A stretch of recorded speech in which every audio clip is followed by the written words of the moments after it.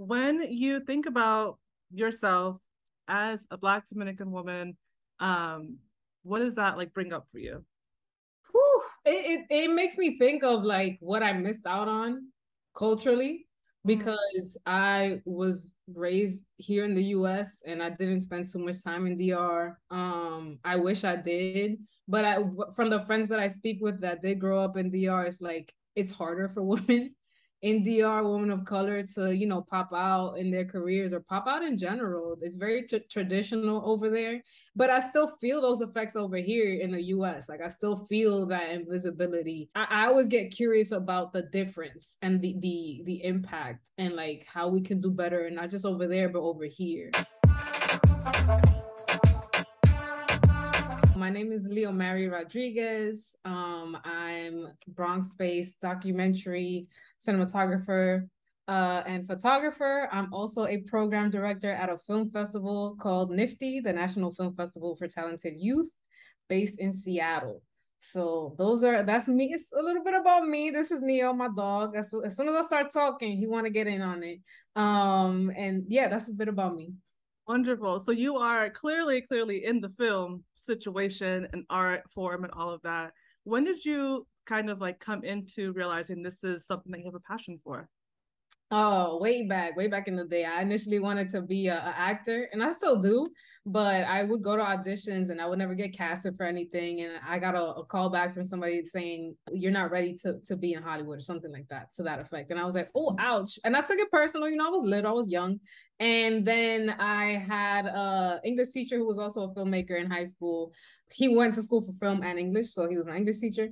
And we had like a film club, and I was like, I like this behind the scenes stuff better. Like the people are cooler here, the people are more chill in this environment. They get to turn off the acting. Some actors just act for life. Yes. Uh, so I got into it back then, back in high school, and as I went to college, I went away for school. I missed the Bronx, I missed community. So when I came back into community, I was like, there's so much richness here. So that's what got me into more documentary style filmmaking, where I'm like, I could just spotlight people in my area. What are some of those spotlights that you've done, whether big or small or personal or professional? For sure. So two, I've done three that kind of like popped off a little bit. Okay.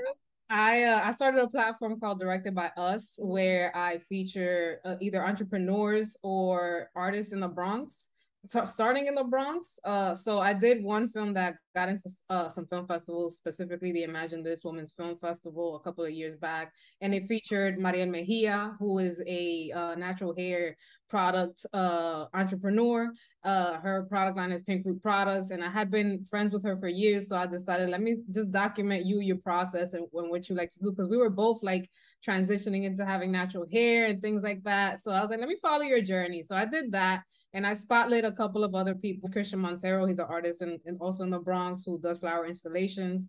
And that kind of like went somewhere on Instagram, and I just kept doing it. And I'm still doing it. Mostly for small businesses. So you said, you started with your friend that you've known for a while, but how do you usually find a subject or a person that you want to do, work that you want to work with?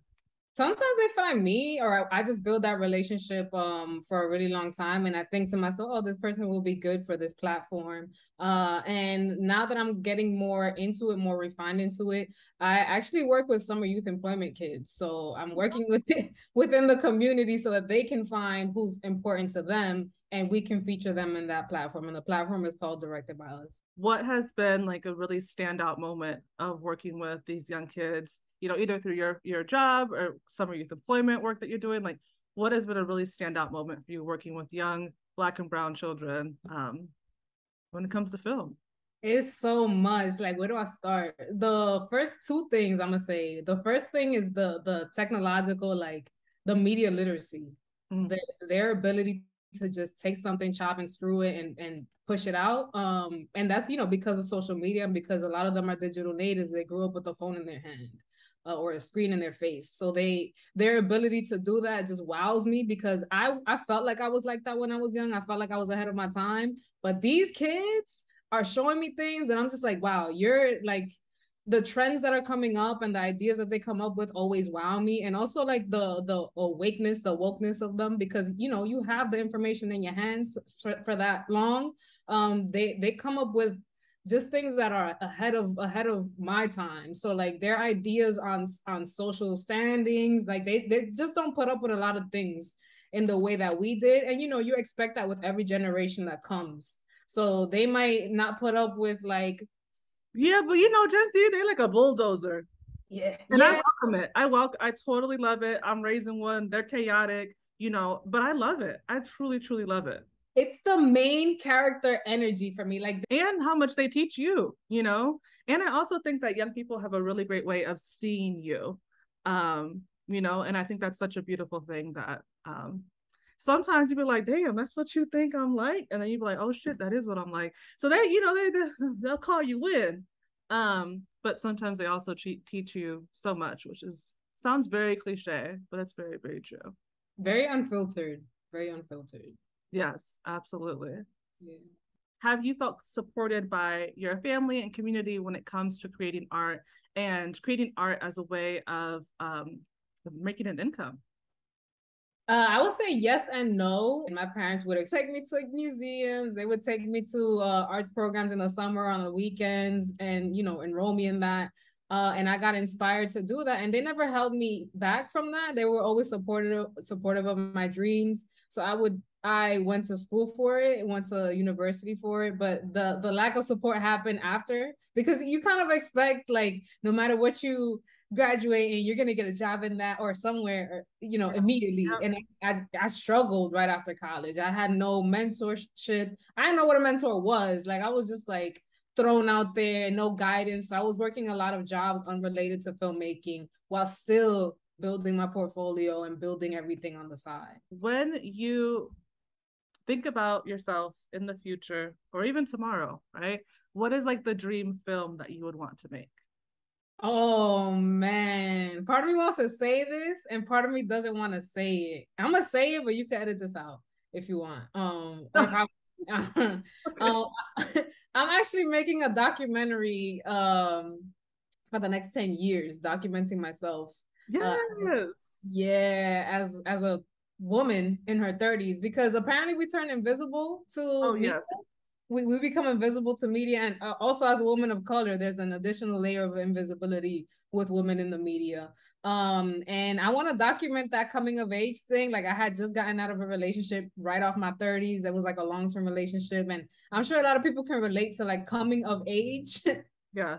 in your 30s in a different way. So I want to see how what that decision, how that emerged myself within the next 10 years. So that's what I'm Yeah. doing. Leomary said, I am my own muse, bitch. I am my best muse. And good things sometimes take time. You know, I feel like, especially when it comes to just life in general, we feel like it needs to be like instant. I also have to remind myself that Solange started a seat at the table during her Saturn return. And it came out when she was like 30, 31. And so your Saturn return starts around 27 years old, 30, 31. That's 3 to 4 years, right? Good Yeah. things take time. Even with Beyonce's Renaissance album, there was a song on there that this producer and her were working on for like 6 years or some shit, right? And like, I don't know about you, but I don't know what Beyonce did to me. I'm still listening to that shit. Like it just came out. All right. So I don't know what type of magic she put on it. But well, you know what? I guess I do know what magic she put on it. She put magic of like intentionality, and good things take time sometimes. And that's like okay. And so I kind of feel like that's what your this 10-year documentary progress is kind of saying to me. Oh yeah. Good things definitely take time. Even when you're cooking too. Slow and low. Yes, yes, absolutely. Yeah. Ooh, cooking. You like to cook? I love to cook. Tell me a little bit about what you enjoy cooking the most. Oh man. So I've been grateful because in my job I'm able to travel now. Like my job takes me to different places in the world, and that's something that I always wanted to do just individually. But the fact that my career allows that has been amazing. So but when I couldn't travel the way that I do now, I grew up with PBS, you know, public access. Yes. And I'm trying to be Barefoot Contessa. Everybody thinks I want to be a filmmaker the rest of my life. No, I'm trying to be Ina Garten, Barefoot Contessa with her Yes. man's Jerry on the side, cooking slow and low. So I kind of have a lot of skills from being young to cook. So my favorite things are always slow and low things and like local like things. So I'm into like the Philippines right now. So I've been Okay. making a lot of pork adobo, chicken adobo with some rice. Slow and low, you gotta get the Dutch oven warmed up. So that's me right there. Okay. I love how you said local and you said the Philippines. That's my Welcome to, favorite. welcome to the Philippines. I love that. That's awesome. Yeah. When you think of little Leomary, how do you think she would feel about filmmaker, traveling the world, helping young people in her community make and tell their stories? How do you think she would like feel about you or about you all? Yeah. I think she'd be proud of me. I think about that often actually, and I think that's the thing that drives me to make certain decisions. Uh, Mm. to make every decision, I think about little me and how like I kind of would protect her and to protect my innocence. Um, so that's really what informs a lot of my decisions. She'd be proud of me. What advice do you give to, young people who are interested in the arts and just don't know where to start? I would say find like at least three mentors and surround yourself with people that are doing what you want to do. I know it's easy to be intimidated because you're not there yet. But it's also approach everything with curiosity. Mm. Because that'll let you know if you're going the right way. That's my advice. I have a follow-up question to that question. How do you find a mentor? I often hear people say or tell young people to find a mentor, find a mentor. And, some people, I mean, there have been articles where it's like, I don't have time to be a mentor. I'm doing my own thing, right? Or like, you have to pay to get a mentor. And something about paying to get a mentor just kind of don't sit right with me. So I'm wondering to delve a little bit deeper into finding mentors. How do you find one, let alone a team of them? I got you right now. So your mentor should be busy. Not busy like capitalism busy, but busy because they like doing what they're doing and they're probably doing a bunch of different things. So the first thing I like to approach it with is be curious. People like to talk about themselves and what they're doing if they're engaged in their own lives. Be helpful. Be helpful to them. If I'm a photographer, which I am, a lot of people come up to me and they're like, "Oh, can I shadow you during a shoot? If you need production assistance, let me know." That's another way to get in that mentor's orbit and absorb some of the things that they're doing. And you can find mentors for different things. Let's say you want to be a filmmaker, but you see somebody that like has a condo and you're like, yo, I want a condo or something. Make friends with people. They don't have to be your mentors, but you could do like you can make friendships with people that are in places that you want to be so that you could get curious and maybe support them in different ways, add value to people's lives by adding value to your own, because then that just it cycles in curiosity on both sides. So yeah, those are the different ways. Be helpful, and be curious, and add value. I love that. When you think about yourself as a Black Dominican woman, um, what does that like bring up for you?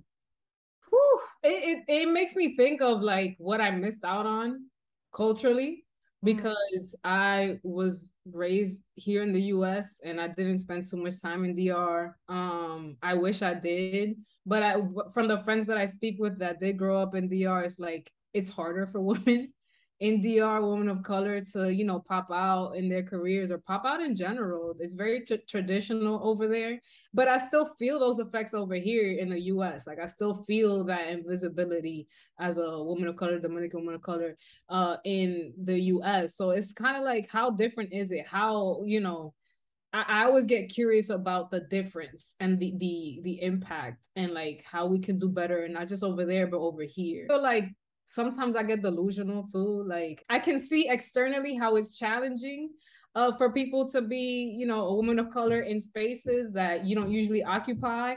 But I was in college the only woman of color in most of my classes, straight up delusional and not even feeling the impact until like years later I would look back and I was like, yeah, I was really the only girl in those classes. That's crazy. But I would get the most opportunities too, which was even crazier because I don't know, maybe it was just the delusion in me. at the time that people would just be like, that one stands out. Let's put her in an internship. So When you say delusion, what do you like? That can mean many different things. Can you kind of explain a little bit of like when you say delusion, what you mean? people try to tell you who you are and you just don't believe it. And I was fortunate enough to have that mental strength from a very young age, that mental resilience to be like, I don't believe you calling me dumb because look at these grades, or I don't believe you calling me this because I'm still sitting in this room. Like, what are you talking about? So it was that delusion, but it was actually reality. Yeah. That's what I mean by it. I hope I clarified. No, no, no, that makes sense. That definitely makes sense. I feel like I absolutely moved through the world with a lot of that in my like early 20s. You know, my Saturn return set my ass all the way down. But in my early 20s, as I looking back now, I'm like, well, how, you know, people always ask, like, how did you do that? How did you accomplish that? And I was like, well, I didn't know nothing else but to do that or to do what I wanted to do. And sometimes, yes, I went with it with like, I'm going to accomplish this thing. And sometimes it was just like, I'm going to do this because why not? You know, like there was no reason to not do it, while other people may try to give me a reason as to why I can't or shouldn't, you know, or whatever. Like I didn't really listen to that shit. So I'm trying to find my way back. Find my way back to I'm not gonna lie to you. I'm there too. that. Yeah. I'm there too. Like I sometimes let people be like telling me who I am, and I'm like, oof. I gotta remember who I am in every situation. It gets harder when you get older, I feel. Yeah, I feel like it gets harder, and then I also heard it gets easier. And I'm like, I don't know who's telling the truth, but I hope it's getting easier because I just, you know, ease is a wonderful thing. Yeah. I would like to move through life with ease, like a warrior, but with ease, you know? Protected, Yeah. covers. Where can people find you, your films, your work online? Where can they find you, follow you, and support all these, you know, these things that keep popping off, as you just like casually said? Yeah, for sure. So on the internet, directed by Leo on Instagram, on TikTok, that's my handle. For my website, it's directedbyleo.com. You can look at my work. If you're interested in booking me for video or photo production, I'm there. And yeah, my email's there, info@directedbyleo.com. Happy to chat. Wonderful. And I look forward to all of the things that you're doing, as well as this 40-year-old's film or collection of work that will come out, and, you know, see how you've grown and how you've changed and how you found ways to continue to be your own best muse. So I really appreciate you taking time to chat with me today. And shout out to young people everywhere. For sure. Thank you for having me. I'm looking forward to the series.